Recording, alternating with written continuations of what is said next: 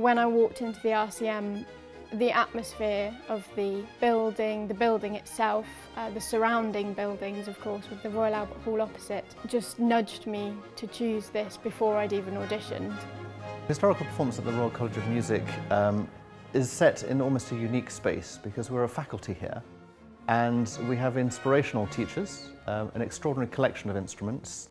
The RCM has given me great opportunities to diversify and get into other types of music as well.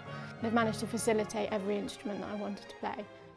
The students who come here often don't come specifically to study historical performance. Many do, but at undergraduate level we can encourage them by giving them the tools to actually start their investigation. And that often leads to some exceptional students who take it further and into the profession.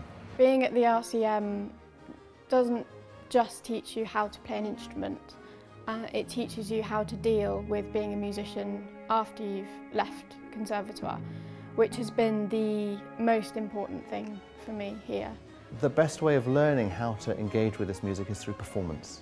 And at the Royal College of Music we're very outward looking, so as well as all the concerts within the institution, we take performances outside. We have invitations to perform in festivals as far afield as Bolivia. We had projects in Washington and New York in the States. We tour Italy every summer. And we have a wonderful collaboration with the Centre for Baroque Music in Versailles. So the opportunities are there for students who come. To anyone who's auditioning, if you walk into a place and your gut and your instinct tells you this is where you want to be, then that is probably where you should choose.